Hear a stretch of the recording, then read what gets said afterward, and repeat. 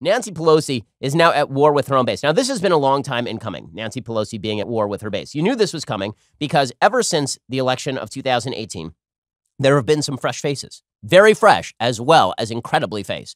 And those fresh faces have made clear that they see themselves as in control of the direction of the future Congress. And Nancy Pelosi has been playing the appeasement game. She's basically been feeding pieces of the party to these people in the hopes that they will eat her last. But they're not interested in eating her last. They're interested in using her as their meat puppet. They would prefer to use her as sort of the puppet. They put their hand behind her head and they make her voice come out, but they are saying AOC words, which means a lot of likes and ums. Well, now Speaker Pelosi has run afoul of this group of people.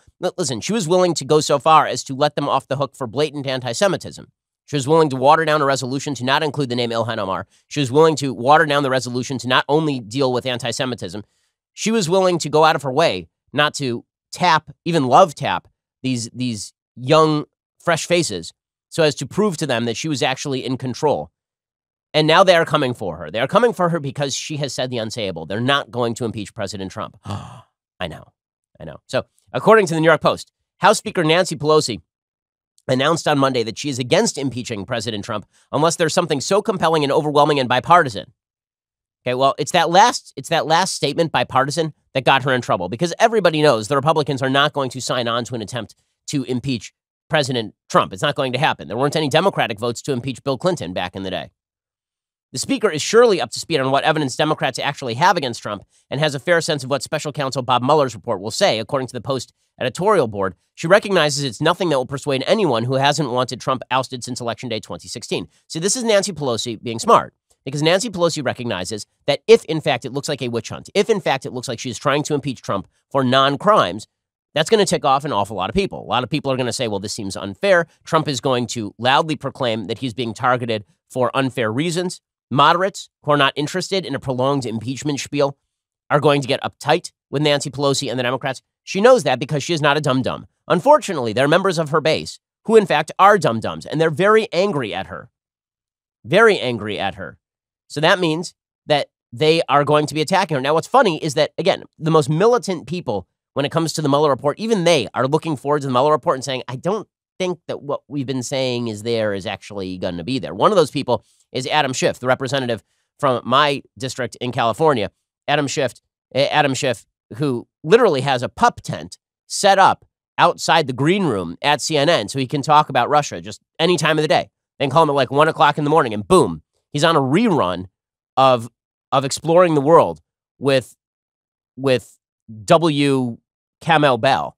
And he just sort of pops in to talk about Russia for no reason at any time of the morning. It's like, oh, brief update on Russia. Call Adam Schiff. He's right outside. Even Adam Schiff is saying, well, yeah, I'm not sure that we're going to be able to do this impeachment thing. We don't have Senate support. In the absence of very graphic evidence, it would be difficult to get the support in the Senate needed to make an impeachment successful. So again, my feeling is let's see what Bob Mueller produces. But the evidence will have to be pretty overwhelming. Okay, so that is not actually going to happen. But this has ticked off the Democratic base. The Democratic base is very angry at Nancy Pelosi. The fresh faces of the Democratic base have come out and said that this is very bad. We have to impeach Trump. Don't you understand? He's the most dangerous man alive. So they're not wrong. Here's the thing. They're not wrong given the rhetoric of people like Nancy Pelosi. If, in fact, Donald Trump is the most dangerous man alive, if, in fact, he is an incipient Hitler, then you have to get him out of office by any means necessary. No matter what, you must get rid of him. That's the idea from the fresh faces. And the fresh faces, again, are not incorrect in their assessment of the situation. And as we'll see, they are not shy about suggesting such. They're not shy about saying that sort of thing. Alrighty, so the Democrats are upset, rightly so, with Nancy Pelosi. It turns out that when you pitch your base on we have to get rid of Hitler, they sort of want you to get rid of Hitler. And this is why so many folks in the radical base are resonating to people like Ilhan Omar. So Ilhan Omar yesterday was asked about the fact that she'd said some pretty nasty things about Barack Obama. She made a boo-boo. She talked to Politico, and in her interview with Politico, she said that Barack Obama was, I kid you not, a murderer with a pretty face. She said that in her interview with Politico. Then she tried to back off from that and say, no, I didn't mean that at all. She said, I even have a recording to prove that I was misquoted. Then she released the recording, and it showed that she said exactly what she was quoted as saying. So she doesn't understand how recordings work. Also, The Jews must have gotten to that recording, obviously. I mean, there's only one answer there. So now she says, listen, when I said that Obama isn't human or that he's a murderer, that's not right. He's not a murderer. I'll tell you who's the real murderer. I'll tell you who's the real inhuman person. That, of course, is President Trump. I just want to get your side of the story. Do you believe that Trump and Obama are the same, just different when it comes to their polishedness? We understand that you refute this Politico story. Could you just set the record straight so we get your side of it?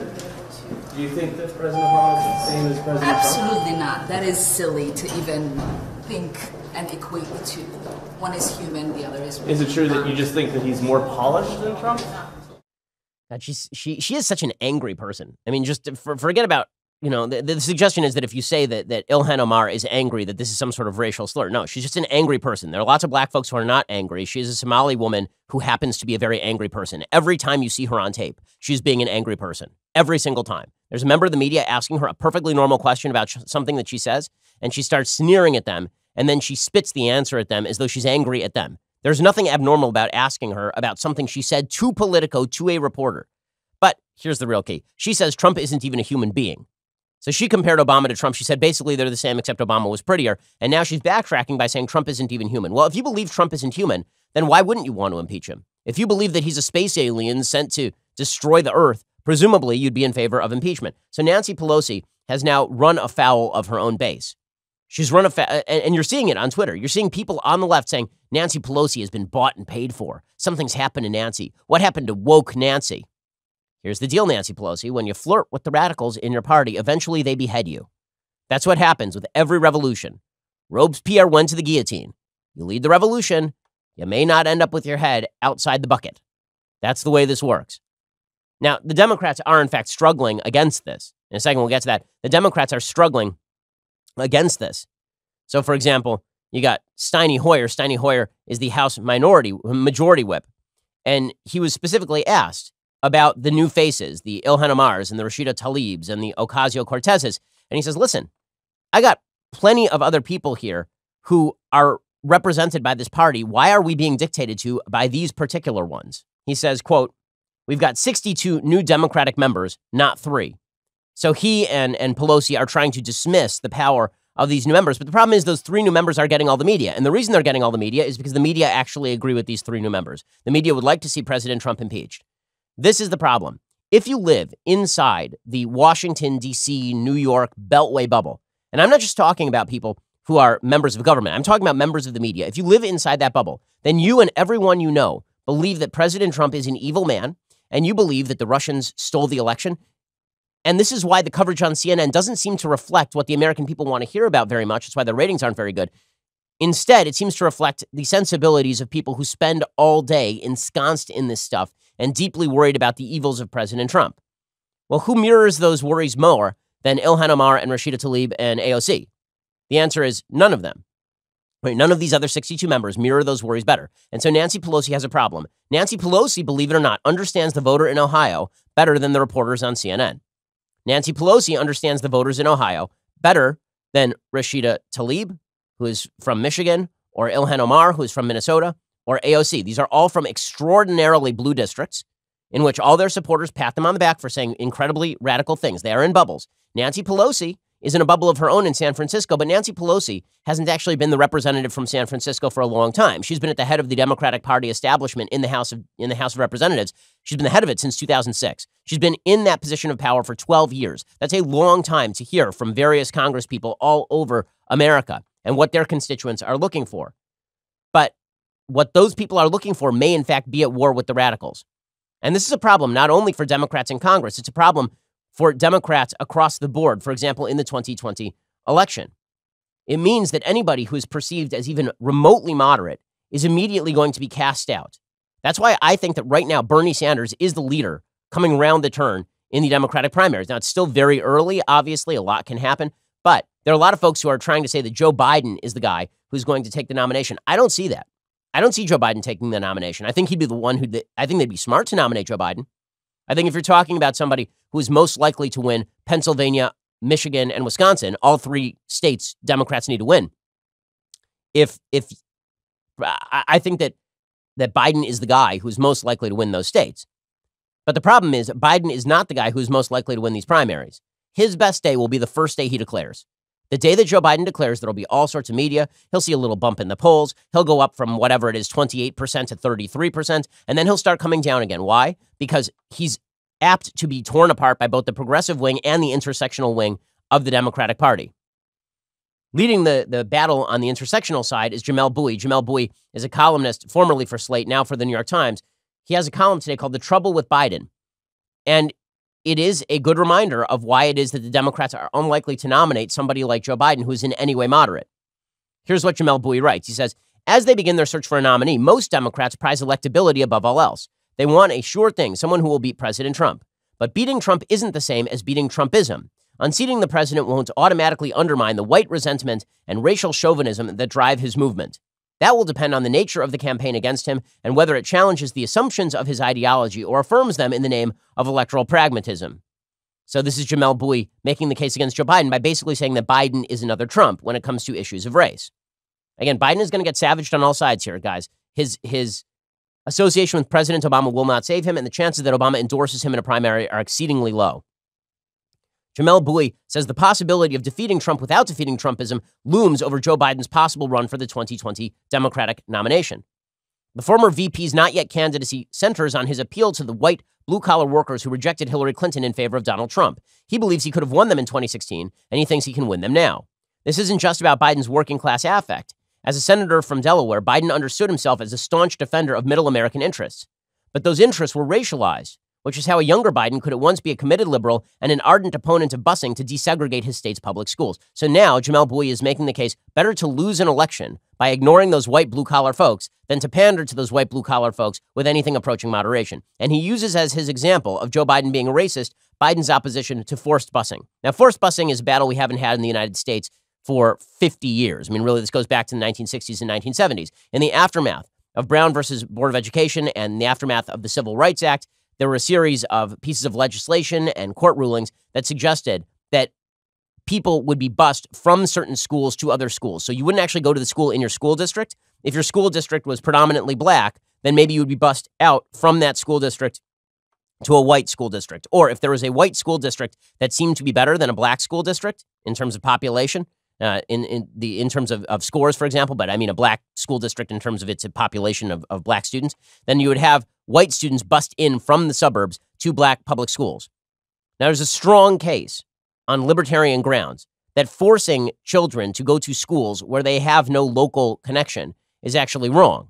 There's also a good case on practical grounds that this actually caused white flight, that what actually happened is that white folks didn't want their kids going to worse public schools because it turned out that a lot of these schools that were worse in terms of performance also happen to be heavily minority thanks to decades of underfunding and thanks to social problems and all the rest of this. And so a lot of white folks picked up and they moved out even further to the suburbs, that it caused urban sprawl, that it caused people to leave, that it didn't actually make the education system any better. But Jamel Bouie says that if you opposed forced busing, then you're a racist and you were catering to white racists. So he specifically points out the fact that Joe Biden in 1975 said, I do not buy the concept popular in the 60s, which said, we have suppressed the black man for 300 years, and the white man is now far ahead in the race for everything our society offers. In order to even the score, we must now give the black man a head start or even hold the white man back to even the race. I don't buy that. And Jamel Bouie says, Biden made his argument using language that is still common to opponents of efforts to rectify racial inequality. I don't feel responsible for the sins of my father and grandfather. I feel responsible for the situation today, for the sins of my own generation, and I'll be damned if I feel responsible to pay for what happened 300 years ago. Jamel Bouie says busing did its job, integrating schools and improving outcomes for black students, but many whites viewed it as an encroachment on the privileges afforded them in a racially stratified society, what W.E.B. Du Bois called a psychological wage given as compensation for racial solidarity. These Americans thought they could keep black children out of their schools and neighborhoods. Busing meant they couldn't, and they were angry. Well, no, sometimes busing actually happened in reverse. Sometimes it was white kids being bused into schools where they didn't have any friends, where they didn't have any community. The opposition to forced busing was, in part, opposition to force. Now, I'm all in favor of greater racial integration. I'm not in favor of forced integration. There is a difference between desegregation and forced integration. This was a legitimate argument. It was had in the 60s and the 1970s. There's a very good book on this by a legal scholar from the University of Texas named Lino Graglia. Came out maybe 15, 20 years ago. In essence, the notion that you oppose forced busing, therefore you are a racist, or therefore you're pandering to racial concerns, per se. It doesn't necessarily follow. But the broader point for Joe Biden is this. Dude's going to get savaged. Joe Biden has a problem. The base of the Democratic Party is more in line with the views of Jamal Bouie and Ilhan Omar and Rashida Tlaib and Ocasio-Cortez than they are with Joe Biden. In just a second, we're going to talk about how President Trump has some of these problems of his own.